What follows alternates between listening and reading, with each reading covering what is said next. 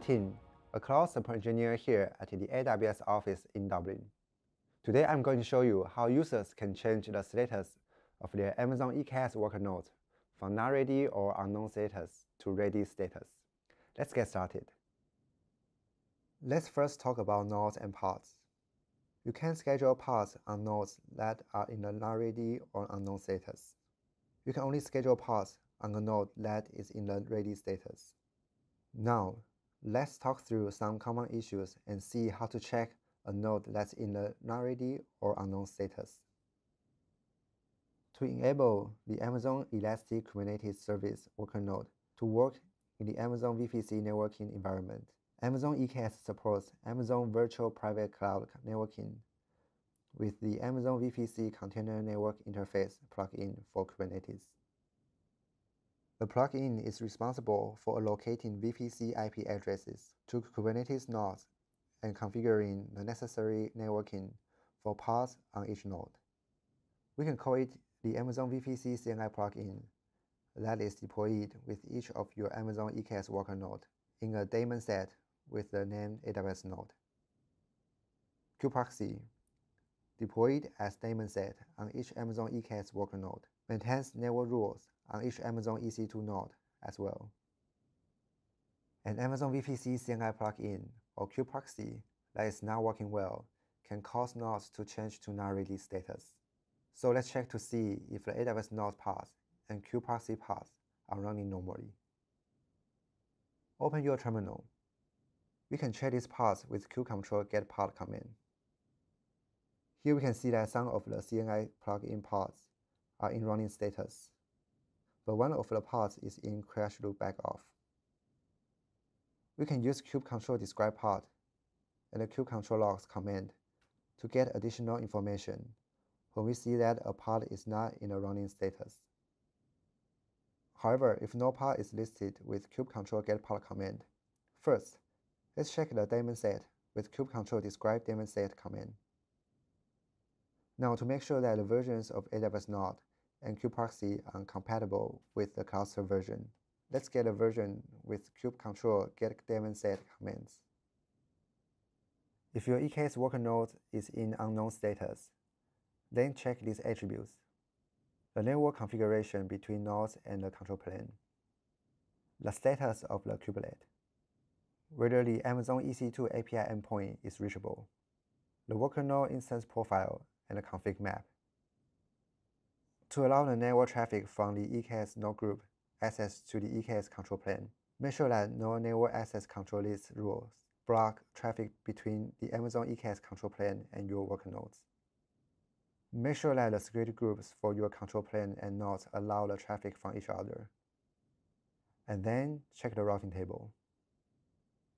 Let's see how to check the traffic from the worker node to the EKS API server.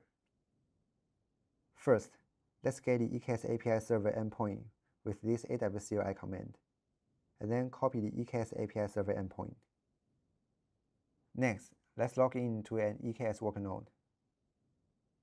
Install the nc command with yum command.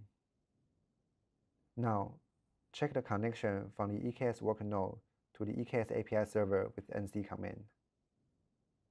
If the nc command can't connect to the EKS API server, check the route table to see whether it's associated with an internet gateway or NAT gateway. If the cluster is in a private network, check if the VPC endpoint is configured correctly.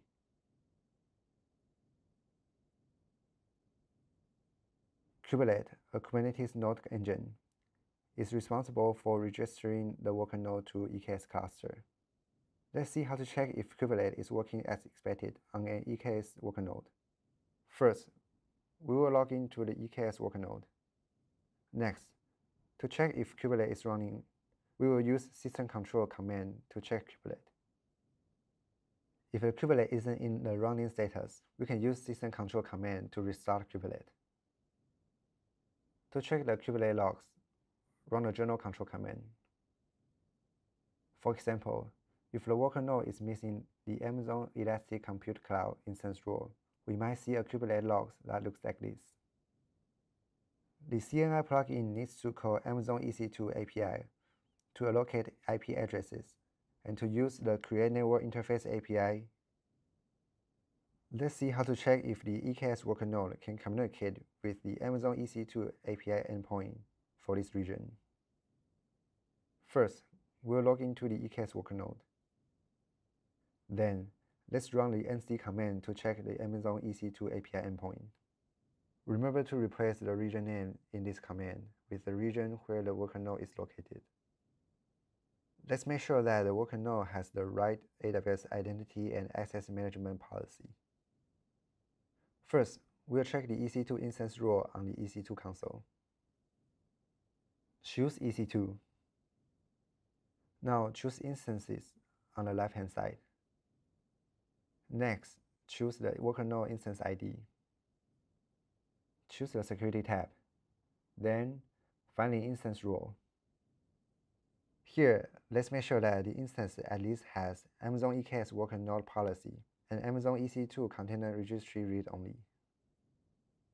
To confirm that the worker node instance role is in the AWS auth config map, run this kubecontrol command. You should see the IAM role ARN in AWS auth config map. So now you know how to check the potential causes for worker nodes that are in the NotReady or unknown status by checking the CNI plugin, kubeproxy, the network configuration, the status of kubelet, the EC2 API endpoint, and worker node instance profile. Thanks for watching and happy cloud computing from all of us here at AWS.